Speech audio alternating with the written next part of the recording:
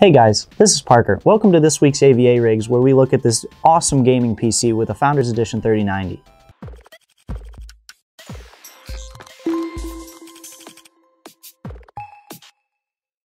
Alright guys, so let's delve into this PC. The whole thing is packaged up in a white 011 Dynamic by LIAN. Super great case. We've talked about it a bunch on this channel. It just holds everything you want. Obviously this one has 9 fans in it and it comfortably fits all of them, so plenty of airflow. The base of it is an X570 Taichi Razer edition, so pretty similar to the normal Taichi board, except it's all Razer branded, so it looks super nice. Slapped into that board is a R9 5900X. That's one of the Ryzen CPUs. Pretty beefy CPU if you're looking to do workstation type stuff, as well as it runs all of the games you could ever think of.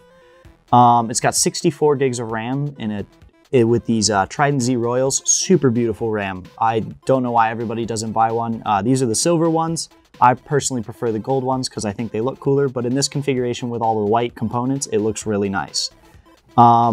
Power and graphical department is this Founders Edition 3090. We've been getting a bunch of these in stock because we're super, lucky during this whole shortage and everything.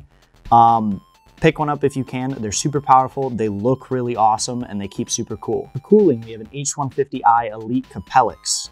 That's from Corsair. Super good cooler. As you can see, it has a lot of RGB on it. It has the really nice Lighting Node Core controller that helps control your RGB, keeps your system cool and everything. Powering all this is a big ol' EVGA 1000-watt power supply. They're super great power supplies. We've had no problems with reliability on them so far that I've seen, and it can do everything you want it to. This customer picked out 2 terabytes of storage in an SSD format. Most people tend to get about 1 to 2 terabytes. All right, guys, so this system also has a system binder like we've talked about before. It tells you a lot about benchmarks and stuff for this particular system and gives you a little bit of a picture of how it compares to other things. For our Geekbench score for this system, which is a CPU-based test, we got 13,536. That's really high. The only thing that beats that out is the 5950X, which is the same CPU, just with more cores. For 3D Mark, which is a combined CPU and GPU test, overall got about 17,758, which is actually beating out the R9 5950X and 3080 configuration, probably due to the super high graphical score of the 3090. For Luxmark, we came out with a score of 8100. Way higher than anything else. It's a GPU-based test, so that 3090 is going to pretty much blow everything else out of the water. The next closest score would be the 3080 with 6,442. Hey guys, thanks for watching the video this week.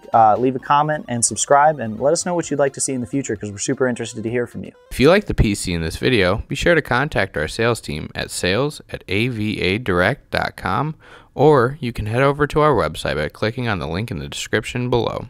You can choose from many pre-built options, gaming or workstation based, or use our configurator to build a PC of your dreams.